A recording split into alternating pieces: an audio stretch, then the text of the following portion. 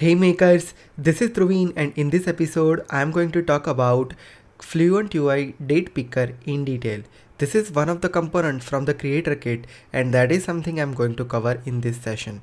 At the end of the session you will be able to create this kind of beautiful date picker, and when you select any date it will close automatically and it will show the appropriate date over here inside the text box. Now let's have a look and check how we can configure the Fluent UI date picker from the creator kit. If you haven't visited the earlier episodes of Creator Kit, the entire playlist link is available in the description box, so do check it out. Also, if you haven't followed me on my Twitter and Instagram so far, please do follow me. And one more important thing, 70% of you are watching the video but not subscribing the channel. So make sure that you subscribe and press the bell notification to never miss any updates from me. This is free for you, but it helps me in lot other way, and that motivates me to create the amazing content on the Power platform. So make sure that you subscribe this channel. So without further delay, let's get started. How to install Creator Kit, that is something I have covered already in the first episode of this playlist.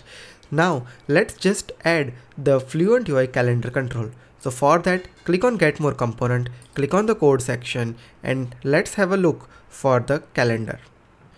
Once you do that, you can able to see Fluent UI Calendar. So this is the control that we are going to use. Now I already added that, so I'm not adding that again, but you need to click on Import button from here. Once you import that, that will be available under your code component. Now over here you can see that I have Fluent UI Calendar control. So let's add that control on the screen, and that control is looking like this. By default this will show something like this. Now let's check the different property of the Fluent UI Calendar control. Now over here, remember one thing, this is something which is available as a part of control. Now to create this kind of outcome, we simply need to write up couple of events on top of that. So let's check on that in detail. So let's say for an example, this is my Fluent UI Calendar control. Let's check the property. So by default, let's say if you want to show the option go to today, then you need to enable this switch turn on or off. Based on that, this value will be enabled or disabled. Then is month picker visible, which means that let's say for an example, if you don't want to show this month picker option over here, you can simply hide that. Then day picker visible, if you want to just have this option, then you can just switch to that. Now there is one option, highlight the selected month. So whatever month you selected, if you want to highlight that, this option is used. If you turn it off, it will not show that option. Similar way, highlight the current month. So let's say selected month is June and current month is Feb, then Feb is also highlighted over here. So this is something which is decided based on that control.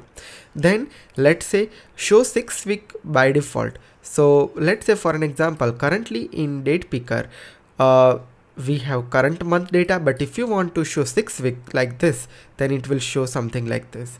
Then if you want to show the week number, this week number value will be added over here. So that configuration is also available. Also, let's say for an example, if you want to start your control from Sunday, then you can select Sunday from here. Let's say if your week is starting from Monday, you can show Monday. So your date picker control will start from Monday over here.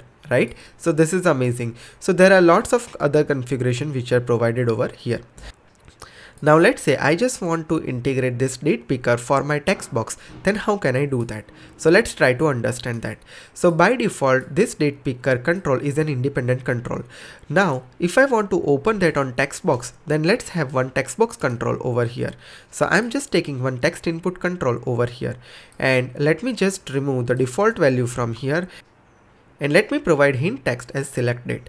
Now whenever I'm selecting this date picker, as soon as I just want to show this date picker, and whenever I'm selecting and I'm finishing this thing, I just want to hide this date picker. Okay, so let's write up the code for that.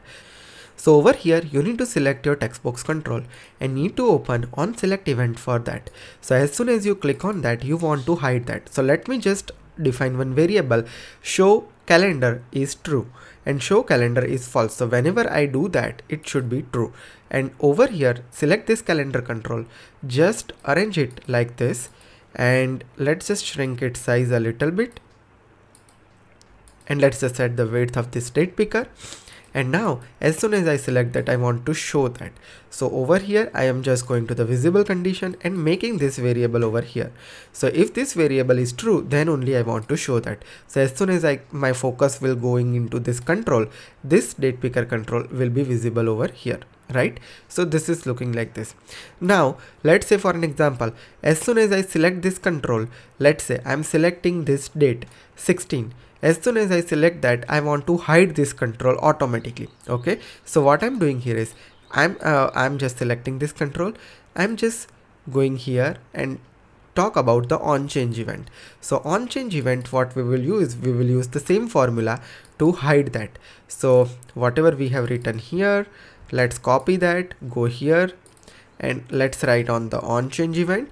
And on change event, I just want to make this control as a disable. So I'm just making this as a false. So let's have a look. So what I'm doing here is, as soon as I select, it is appearing, and as soon as I am selecting anything from here, it is just disabling that control. Okay, so yeah, this is cool. Now let's say for an example, as soon as I select the date, I want to show that date inside my text box. For that, we will simply select the text input control and go to the default event. As soon as we go to the default event, we need to print whatever we have with this date picker control. So I'm just what I'm doing is I'm just writing a code. I'm just whatever value is there for calendar 2. So let's pick up the ID of calendar 2, calendar2 dot selected date value, and I just want to convert this date time to the short date and ENGB, something like this, DDMMYY, something like this I want to convert it. So let's say I'm selecting 22nd of February, so it should look like this, 22nd 0/2023. So this is something which is done by this default event. Okay, so whatever value is selected, I'm just printing that into my text box. So this is cool, right? So let's say I'm selecting 28th February, so it is selecting that. Also, let's say sometimes we have a situation that whatever value is there for the your text box, you want to show that as your default value in the calendar picker as well. Then how can you do that? Because this is the case for edit form. Let's say you're creating the edit form, and when user click on edit and open this date picker, by default this 28 should be selected over here as well. So what we will do is we will simply select this date picker control, and we will simply go to the on change event where we just hide this thing. So what we are doing here is I'm defining one set variable where I'm storing this calendar picker's selected date value. So this set variable holds the value of the selected date on change, and the same value we need to provide in the selected date value property. So I am pasting the exact same variable over here, variable selected date, but it is not showing the proper format. So for that, let's just change the format like this, date value, and inside that I'm providing that variable and converting its format properly like this. Okay, so this is how it will be set. Now one more important thing, for edit form case, what will be happen is, let's say for an example, you open that item on the page and you are getting that entire item. So in that case, in the same variable, you need to provide the exact same value which is coming from the database, and that will automatically set this value inside your text box along with your date picker. Now let's trace the thing. So from here, I'm selecting month of July and I'm selecting 27th from here. So it is showing 27th over here. Now let's see if the same date is selected or not. So I'm clicking on that again, and you can see that by default 27 has been highlighted over here. Same way, let's say for an example, if you are in the edit form, so on the edit form, whatever value that is stored in the database, you will just set into that variable, and that will show the exact same output to you over here. So this is how you can simply configure the Fluent UI date picker control. So if you are bored with the traditional date picker control which are coming with the out of the box PowerApps, then you can definitely go with this Fluent UI date picker control. So that's it for today. Hope this video helps you and values your time. If so, hit thumbs up and press the bell notification to never miss any updates from my YouTube channel. Also, if you are looking for any consultation training, the website link is available over here. And don't forget to follow me on my Twitter and Instagram, and don't forget to subscribe my channel. Also, if you are looking for short content on Power Platform, there is a dedicated channel, Digital Dhruvin, where I'm uploading short content on Power Platform. Make sure that you hit subscribe that channel as well. Also, all the social media links are available on the channel cover right page. So make sure that you follow me on my all social media handle. With this is Dhruvin signing off. See you in the next session with some amazing content. Till then, have a great day. Goodbye.